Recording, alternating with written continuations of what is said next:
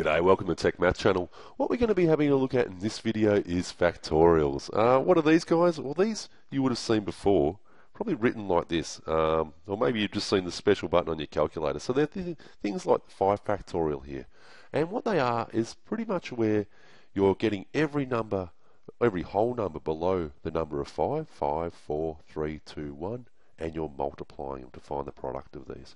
Okay, so 5 times 4 times 3 times 2 times 1 is what 5 factorial is, okay, which is equal to 120.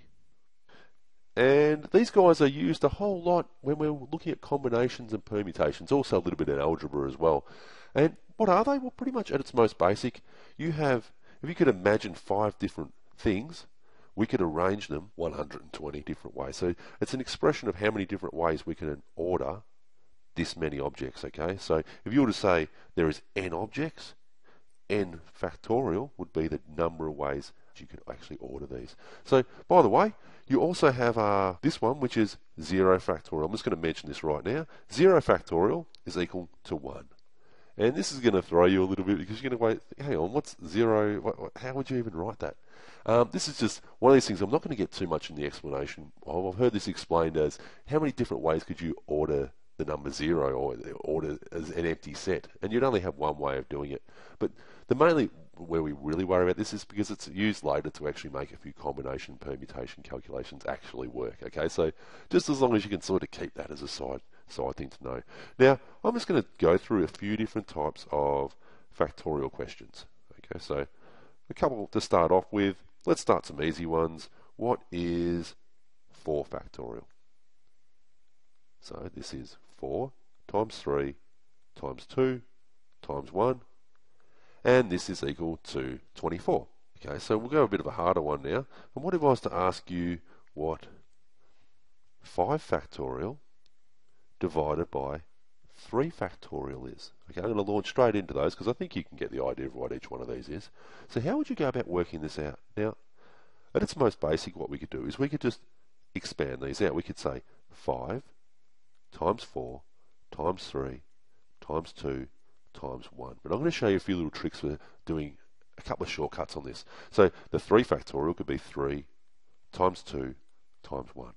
So what you're going to notice here is that these guys here, the 3, the 2, the 1, they cancel each other out because there's 1 down here. You see that? So we're just left with 5 times 4. 5 times 4, the answer equals 20.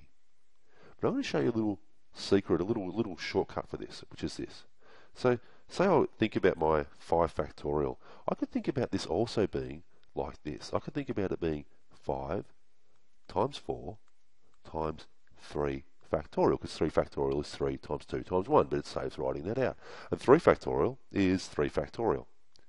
So you can just straight away cancel these ones out. So you could almost just ignore that and just go with those first two, the 5 and the 4. So 5 times 4 equals 20. What about I give one that you can try? What about 70 factorial over 68 factorial? And you wouldn't want to put one of these into your calculator a lot of the time because you'll get a big error message.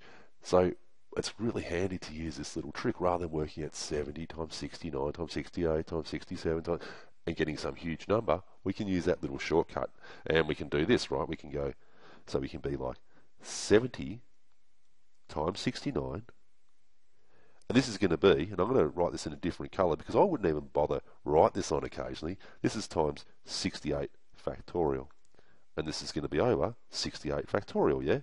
But I could have not even bothered put those together because they're just going to cancel each other out and then they're going to disappear. So we could just be left with 70 times 69. 70 times 69? Well, the answer to that is going to be 4,830. Okay? All right. What about a different type of question with these? I'm going to now go a bit of a different type of one that you might get. What about we try 5 factorial over 3 factorial, 2 factorial. Okay, so 3 factorial times 2 factorial. And what does that equal?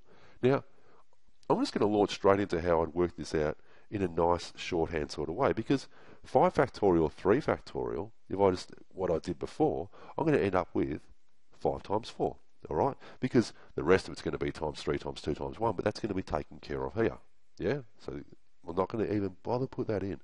And this part here is 2 factorial. That 2 factorial is 2 times 1. So I'm just going to put a 2 there, because 2 times 1 is 2. So we end up with 5 times 4, which is 20. And 2 is 2. 20 divided by 2, the answer is 10. What about we try 12 factorial over 10 factorial times 2 factorial? What about you give this one a go and see how you go? And hopefully what you're going to do, and see if you can do this in a shortcut method, hopefully you've paused it now and you've tried it. This 12 factorial over 10 factorial is just going to leave us with 12 times 11. Because then the rest of it's going to be cancelled out, correct? Yeah, you got that idea? Because that's going to be 12 times 11 times 10 factorial. We got rid of it. And 2 factorial is just 2. So, what are we left with? 12 times 11 over 2. This is going to be equal to 132 over 2, which is equal to 66. Alright, now that is the start of factorials. We're going to be using these in later videos in combination and permutation calculations, so I thought we should do a video and have a look at a video based on those first. Anyway, hope you found that video useful. See you next time. Bye.